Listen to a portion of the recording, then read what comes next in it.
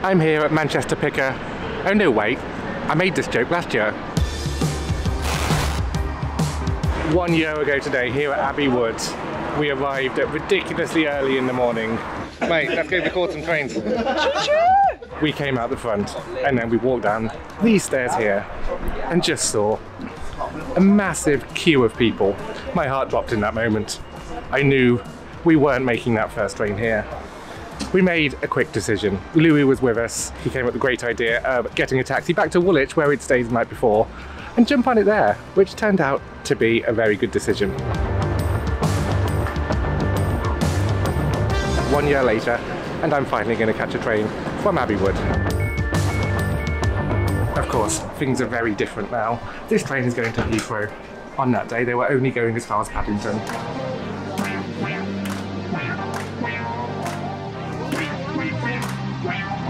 Much quieter today.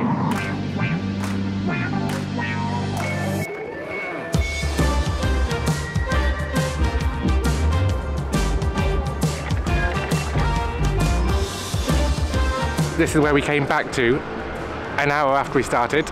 We'd stayed in Woolwich the night before, so we'd got the train out to Abbey Wood to start from there.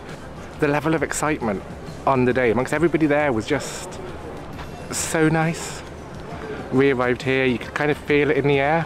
It's kind of like nothing I've experienced in that context since then, and I've been to a fair few openings since then, and the reason I'm doing a year later video is because that day was just different. It hit differently. And we weren't even sure if we'd even be able to get onto the train. We were expecting it to be just completely rammed, but clearly when it was leaving Abbey Wood they weren't actually letting it fill up, so there was space for us.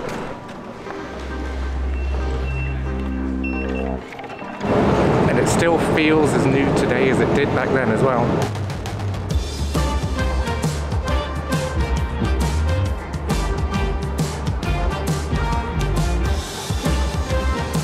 This is exactly the point where we were waiting as well, for good measure. The platform was much more crowded then though. This is the train to Reading. Next station, Custom House.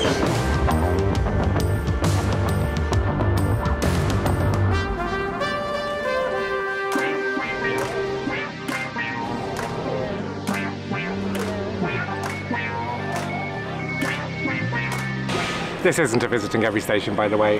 I just fancied getting out here because it's a nice day, it's a sunny day. This is what that day turned into. Walking down the train, seeing people just there, I don't know, loving their day. There was a massive feeling of community on that day, of shared excitement about what was happening, because this is, in my lifetime so far at least, one of the biggest infrastructure projects to open. The next big one to open is probably going to be HS2. I was still a fairly, I'm going to call myself a new YouTuber at that point, because yes, I'd been doing it for 5 years, but I hadn't been doing it like myself on camera. There were people saying hello, and that was my first proper exposure to that. And yeah, that was definitely trial by fire for me. I remember walking down the train and the person who I now know as KD said hello. I had no idea at that stage that that was somebody who I'd been chatting to online for ages.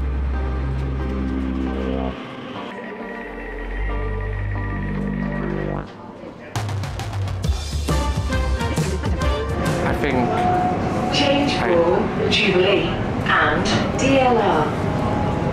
Yep, I remember all of the interruptions that happened on that day. So we're going to ride this every single time. We're going to ride it all the way. You should hear me like when everyone is interesting. Very. What I like about this station, I forgot what I was going to say. It wouldn't have mattered because she would have interrupted me anyway. Anyway, going underground.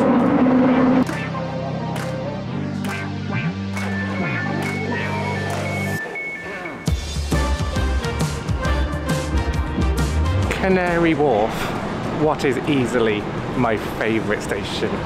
I love how it feels bright, it feels airy, I love the little escalators, and I love the outside of it.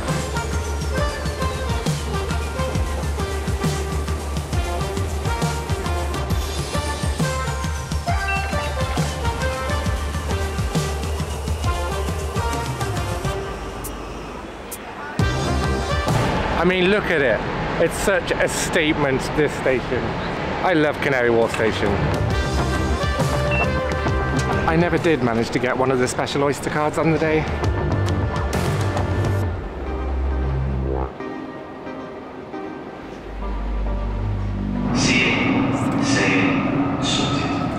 Next stop for me at least, Bond Street.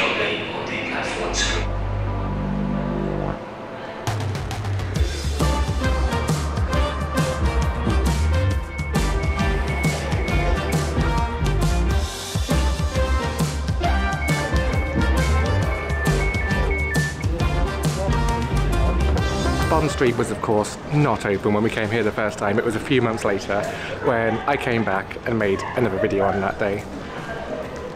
That was very much another day that was an experience. Should we go upstairs?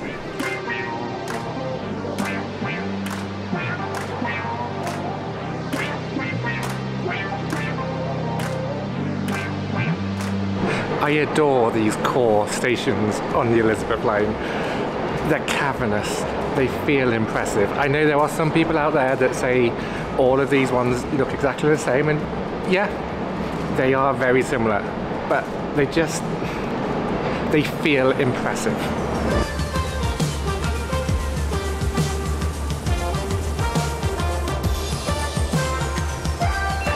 So Bond Street opened several months later in October last year.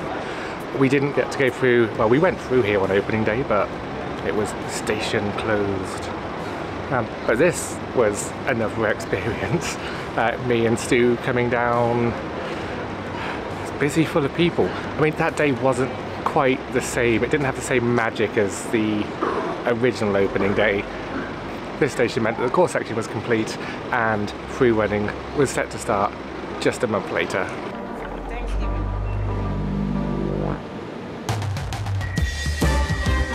One of the things that is most important to me when I'm making videos is the people.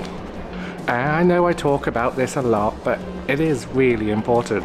The people that we meet, the people that we form friendships with, just the people are more important than the trains that we ride on, the stations that we visit.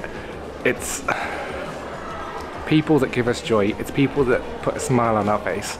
It's people that made my day 1 year ago on opening day, on Bond Street day, on free running day.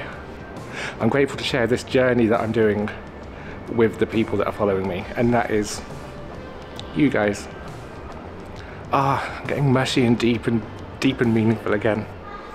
I guess the whole point of this video is I've come on a lot in the last year since opening day, and the Elizabeth line was significant. It was a significant point in my YouTube journey, and it was a learning curve. Anyway, I think there's a train coming. I'm going to Paddington.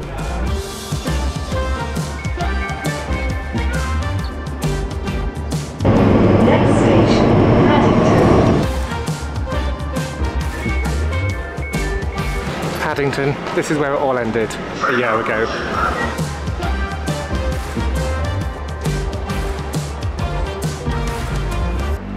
This is where we ended last year.